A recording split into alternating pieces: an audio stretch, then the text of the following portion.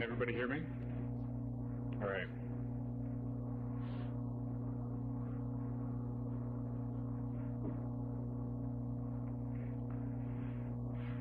So what I wanted to present today was decrypting SSL traffic.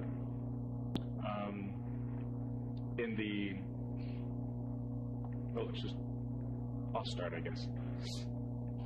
So this is me. I'm a husband, 4 kids, programmer, data analyst, knife maker, over-analytical person who doesn't always think things through. Just kind of who I am. I'm sure I'd relate to some of you out there. My name is Daniel Taualii, and let's go over some exercises. Can everybody raise your hand? Can you raise your hand a little bit? All right, good. Okay, can you stand up? Sorry, I suppose I know that you all can. Will you all stand up? All right. So my idea of this, you can sit down now. My idea with this was a workshop, and so I wanted to be able to interact with people, and wanted to make sure that other people can interact with other people to make sure that that we get this understood. So let's begin. I had seen online that it was possible to use your browser to decrypt the traffic that you're sending back and forth. Because if you open up Wireshark when you're trying to do this, then it doesn't catch it. It doesn't know what's going on. So these slides are available on through the conference. So if you want to take a picture of this, you can. If you want to download the PDF and then click on the link, you can. But I always had problems actually getting it to work. I would follow the different steps, and then things just weren't working. So I decided, I found this, and this actually helped me to do what I wanted to do. So I'm going to steal a bunch of his stuff. And so on that link, you go to, he shows you this this example of Wireshark of some SSL traffic that he has, and it's all just jumbled up. And so then, I guess let's go back. So I tried to, I had a server that was using SSL, and I was able to get the private key because, well, you know, I own it, I manage it, and I tried to use that private key, then put it into Wireshark, and then try to see the traffic in my web browser, and so it still didn't work. So apparently they use the certificates to create some sort of pre-master key, and then it's that secondary session key that then is transferred back and forth, used to encrypt the traffic back and forth. And so that's why I couldn't do it. There's a resource slide that I have at the end of this that explains in more detail about how to do this and why it works and stuff like that. So yeah, Firefox and Chrome, I know that they work. I don't know about any other browser. So what happens is you have an environment variable that you set, and then when the browser goes to some SSL site or it starts up, then it says, okay, I'm going to dump my SSL keys to the file that you specified in the environment variable.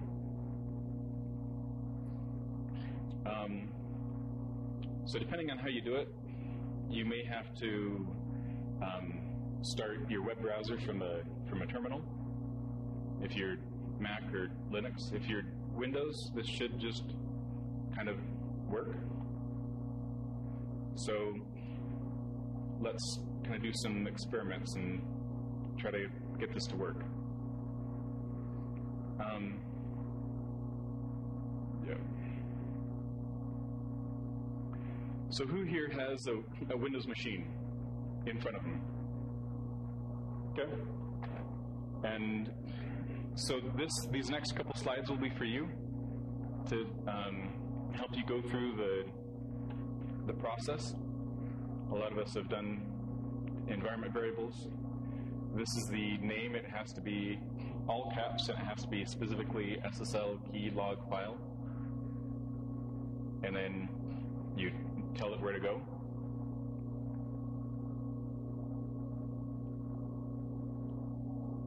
Is that it? Oh, okay. So I wanted to make sure that everyone who wanted to do this, have they had the time to do it? Okay. And then if you're on a Mac or Linux, these are the ways to do it.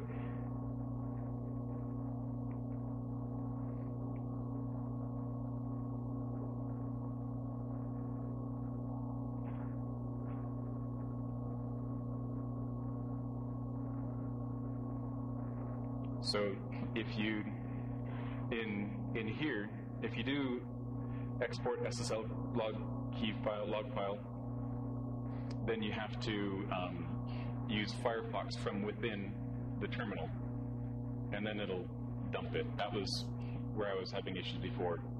I was doing the export and then trying to start Firefox from my, that was already open, that was already started, and so then that it wasn't dumping the file. It looks like if you do the bashrc file and you put the variable in there and then log out, log back in, maybe restart Firefox, then that will come up and that'll work. And then with Mac, it's a similar situation. I know that it works in Vim. I don't know about Emacs. I don't really know much about Emacs. And then, so has everybody who wanted to gotten this far? Is there a raise of hands of someone who wanted to do this but couldn't do it?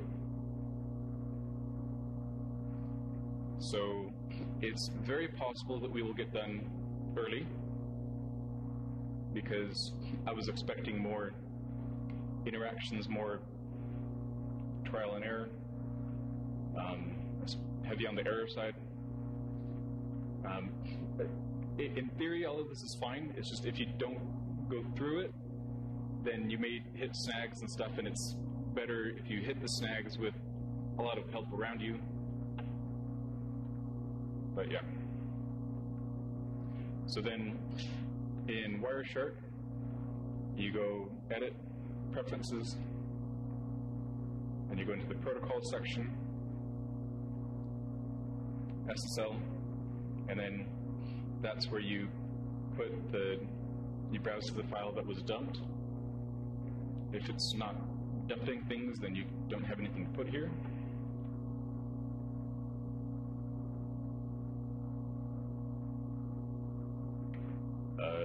I don't remember what that is. And then, so after that, after you go, you do that, and then you can open up the PCAP again, and then you'll see an extra tab that wasn't there before, and it's called Decrypted SSL Data. So then you can see the data that goes back and forth with that. These are my resources. This is the one that I found that actually helped me to get this to work. This is the one from Mozilla that says, hey, this is how you do it. It can be done. And I knew that for a while, I just couldn't figure out how. And then this is another one from SANS that kind of gives you a higher overview. a similar situation to what I've explained, maybe in a little bit more detail. And then this one is like a 20-page white paper on how to do this, and delves into more of the details. And that's my presentation. I wasn't expecting a presentation, but more of a demonstration. So yes.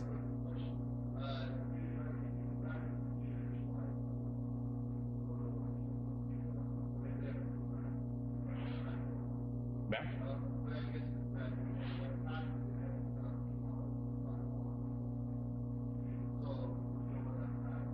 You specify it, but it needs to be something that Firefox can write to, and then it needs to be something that you can access with wireshark.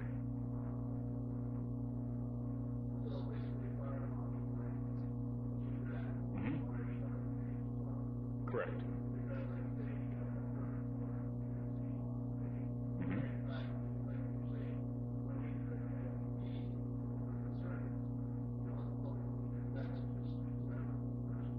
Right.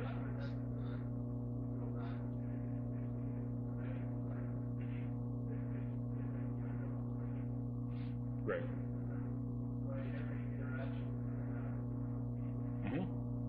So it'll spit out a bunch of different keys in that file. You have different websites and stuff, and so then that does different has a different key. If they talk a different protocol, then you may have a couple keys in there for the same website, but it's all in that same file. So if you take that file and throw it into Wireshark, then it will help you to decrypt it.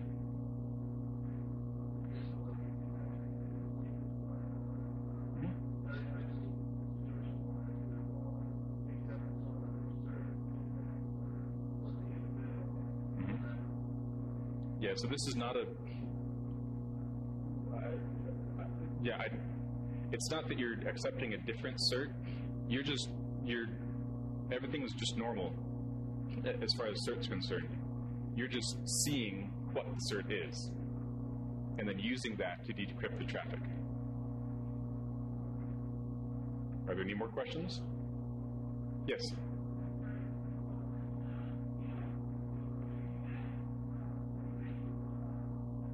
So in Vim or VI, yes. So the question is, when you use Vim in this environment variable or in this place here, what do you put into the file? You would just use this same text the same text right here, SSL key log file equals, and then that. Yeah. So that means it'll persist over restarts. And then it's safe if you write to this file, write that SSL keylog thing, and then log out, log back in, and then it'll be there, and you should be able to dump these files. So is there anyone that has attempted to do this and has gotten stuck? Okay. Is there anyone that's working on it? Good. So yesterday I found out that Burp Suite will have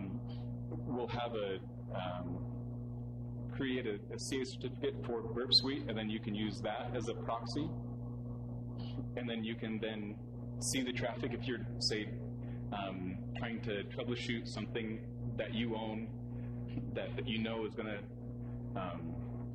you're going to trust that CA cert, then you can use Burp Suite. That's maybe a little bit easier than this. The major issue that I see with this is the environment variables can be changed without really you knowing. And so this could then be done so that your SSL keys are being logged to a file without you knowing. So there is evidence of it happening, and that's that environment variable. So if you know that it's there, and you say, that shouldn't be there, then you can go through the same process and just delete it if it is there. So, are there still people working on it? That's what this time is for. There's not much more content. So if you are disinterested with everything else, then you're free to go. Do you have some questions?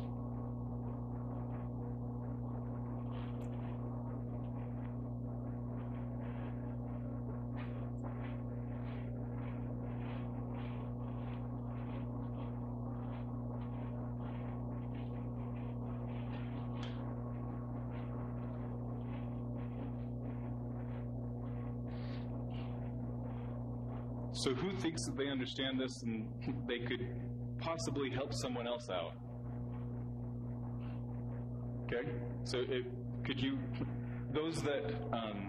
stand up if you think you understand it and you could possibly help someone out? Will you please stand up?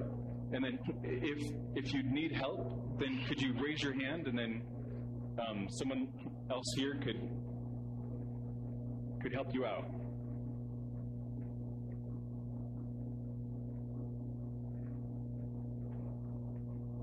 So either we're all pretty confident in our skills, or we don't want to admit that we need help. And either way is fine. It's all personal preference.